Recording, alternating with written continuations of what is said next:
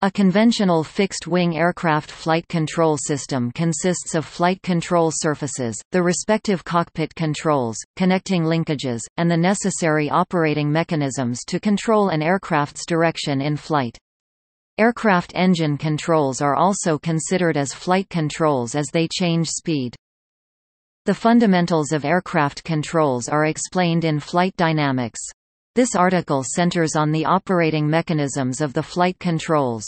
The basic system in use on aircraft first appeared in a readily recognizable form as early as April 1908, on Louis Blériot's Blériot 8 Pioneer-era monoplane design.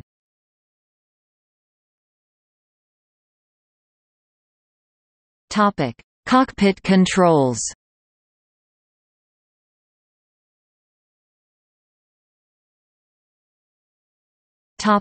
Primary controls. Generally, the primary cockpit flight controls are arranged as follows. A control yoke, also known as a control column, center stick or side stick, the latter two also colloquially known as a control or joystick, governs the aircraft's roll and pitch by moving the ailerons or activating wing warping on some very early aircraft designs when turned or deflected left and right, and moves the elevators when moved backwards or forwards. Rudder pedals, or the earlier, pre-1919, rudder bar, to control yaw, which move the rudder. Left foot forward will move the rudder left, for instance. Throttle controls to control engine speed or thrust for powered aircraft. The control yokes also vary greatly amongst aircraft.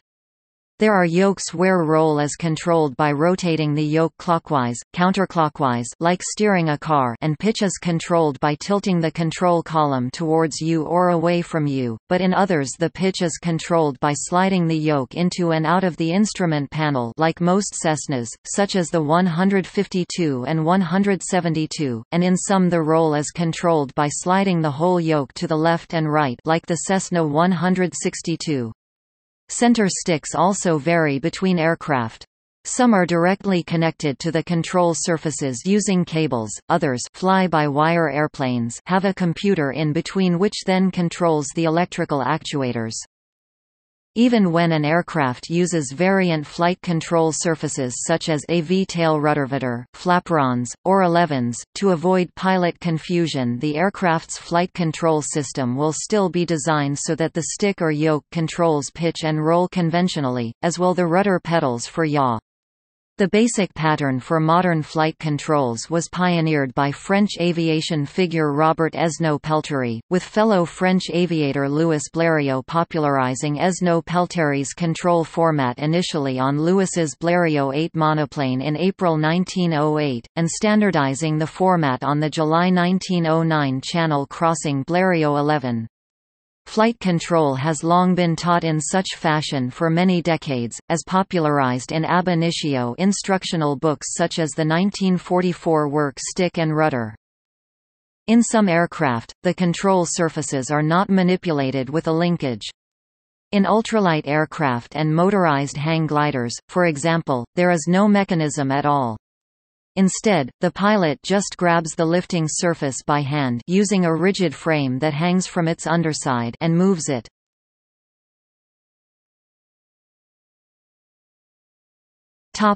Secondary controls. In addition to the primary flight controls for roll, pitch, and yaw, there are often secondary controls available to give the pilot finer control over flight or to ease the workload.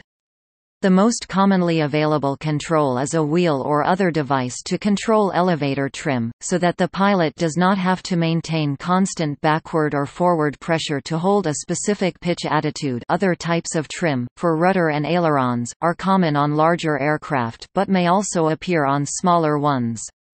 Many aircraft have wing flaps, controlled by a switch or a mechanical lever, or in some cases are fully automatic by computer control, which alter the shape of the wing for improved control at the slower speeds used for takeoff and landing. Other secondary flight control systems may be available, including slats, spoilers, air brakes and variable sweep wings.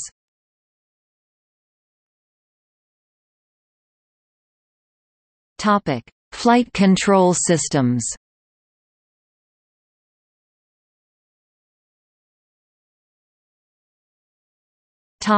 Mechanical. Mechanical or manually operated flight control systems are the most basic method of controlling an aircraft. They were used in early aircraft and are currently used in small aircraft where the aerodynamic forces are not excessive. Very early aircraft, such as the Wright Flyer I, Blériot 11 and Fokker Eindecker, used a system of wing warping where no conventionally hinged control surfaces were used on the wing, and sometimes not even for pitch control as on the Wright Flyer I and original versions of the 1909 Ettrick Taube, which only had a hinged, pivoting rudder in addition to the warping-operated pitch and roll controls. A manual flight control system uses a collection of mechanical parts such as pushrods, tension cables, pulleys, counterweights, and sometimes chains to transmit the forces applied to the cockpit controls directly to the control surfaces. Turnbuckles are often used to adjust control cable tension. The Cessna Skyhawk is a typical example of an aircraft that uses this type of system. Gust locks are often used on parked aircraft with mechanical systems to protect the control surfaces and linkages from damage from wind. Some aircraft have gust locks fitted as part of the control system. Increases in the control surface area required by large aircraft or higher loads caused by high airspeeds in small aircraft lead to a large increase in the forces needed to move them. Consequently, complicated mechanical gearing arrangements were developed to extract maximum mechanical advantage in order to reduce the forces required from the pilots. This arrangement can be found on bigger or higher performance propeller aircraft such as the Fokker 50. Some mechanical flight control systems use servo tabs that provide aerodynamic assistance. Servo tabs are small surfaces hinged to the control surfaces. The flight control mechanisms move these tabs, aerodynamic forces in turn move, or assist the movement of the control surfaces, reducing the amount of mechanical forces needed. This arrangement was used in early piston-engined transport aircraft and in early jet transports.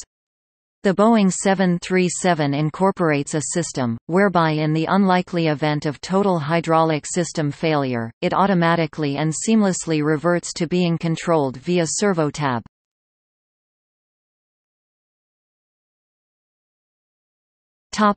Hydro-mechanical. The complexity and weight of mechanical flight control systems increase considerably with the size and performance of the aircraft. Hydraulically powered control surfaces help to overcome these limitations. With hydraulic flight control systems, the aircraft's size and performance are limited by economics rather than a pilot's muscular strength. At first, only partially boosted systems were used in which the pilot could still feel some of the aerodynamic loads on the control surfaces. Feedback. A hydro-mechanical flight control system has two parts. The mechanical circuit, which links the cockpit controls with the hydraulic circuits. Like the mechanical flight control system, it consists of rods, cables, pulleys, and sometimes chains. The hydraulic circuit, which has hydraulic pumps, reservoirs, filters, pipes, valves and actuators. The actuators are powered by the hydraulic pressure generated by the pumps in the hydraulic circuit.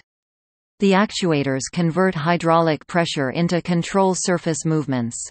The electro-hydraulic servo valves control the movement of the actuators. The pilot's movement of a control causes the mechanical circuit to open the matching servo valve in the hydraulic circuit. The hydraulic circuit powers the actuators, which then move the control surfaces. As the actuator moves, the servo valve is closed by a mechanical feedback linkage, one that stops movement of the control surface at the desired position. This arrangement was found in the older designed jet transports and in some high-performance aircraft. Examples include the Antonov An-225 and the Lockheed State Route 71.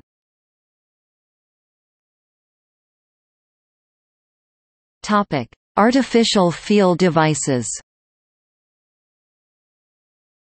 With purely mechanical flight control systems, the aerodynamic forces on the control surfaces are transmitted through the mechanisms and are felt directly by the pilot, allowing tactile feedback of airspeed. With hydromechanical flight control systems, however, the load on the surfaces cannot be felt and there is a risk of overstressing the aircraft through excessive control surface movement. To overcome this problem, artificial feel systems can be used. For example, for the controls of the RAF's Avro Vulcan jet bomber and the RCAF's Avro Canada CF-105 Aero supersonic interceptor, both 1950s-era designs, the required force feedback was achieved by a spring device. The fulcrum of this device was moved in proportion to the square of the airspeed for the elevators to give increased resistance at higher speeds. For the controls of the American Vought F-8 Crusader and the LTVA-7 Corsair II warplanes, a bob weight was used in the pitch axis of the control stick, giving force feedback that was proportional to the airplane's normal acceleration.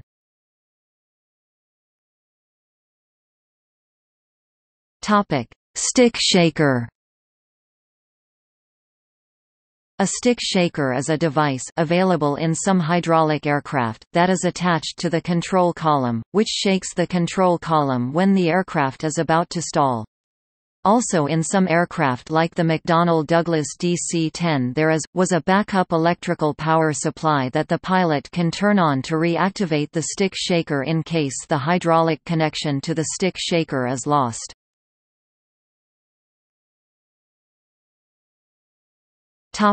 Power-by-wire. In most current system the power is provided to the control actuators by high-pressure hydraulic systems. In fly-by-wire systems the valves, which control these systems, are activated by electrical signals. In power-by-wire systems, the power is carried to the actuators by electrical cables. These are lighter than hydraulic pipes, easier to install and maintain, and more reliable. Elements of the F-35 flight control system are power-by-wire. The actuators in such an electro-hydrostatic actuation system are self-contained hydraulic devices, small closed-circuit hydraulic systems. The overall aim is towards more or all electric aircraft, and an early example of the approach was the Avro Vulcan. Serious consideration was given to using the approach on the Airbus A380.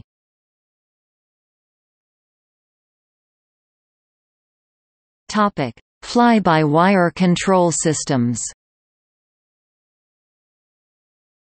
A fly-by-wire (FBW) system replaces manual flight control of an aircraft with an electronic interface. The movements of flight controls are converted to electronic signals transmitted by wires, hence the term fly-by-wire, and flight control computers determine how to move the actuators at each control surface to provide the expected response.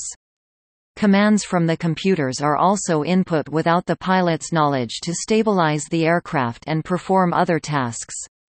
Electronics for aircraft flight control systems are part of the field known as avionics.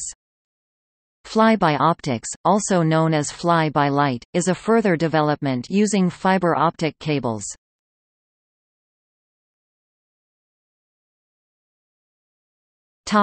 Research. Several technology research and development efforts exist to integrate the functions of flight control systems such as ailerons, elevators, elevons, flaps, and flaperons into wings to perform the aerodynamic purpose with the advantages of less mass, cost, drag, inertia for faster, stronger control response, complexity, mechanically simpler, fewer moving parts or surfaces, less maintenance, and radar cross-section for stealth. These may be used in many unmanned aerial vehicles (UAVs) and sixth-generation fighter aircraft. Two promising approaches are flexible wings, and fluidics.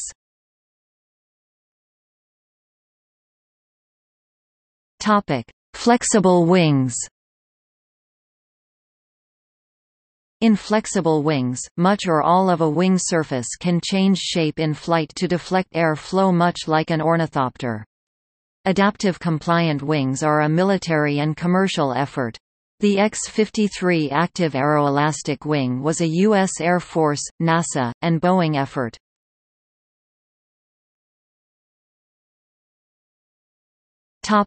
Active flow control.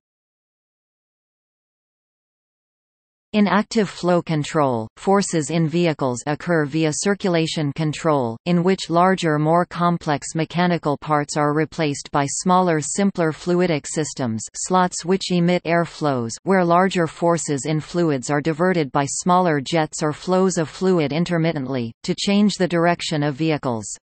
In this use, active flow control promises simplicity and lower mass, costs up to half less, and inertia and response times. This was demonstrated in the Demon UAV, which flew for the first time, in the UK, in September 2010.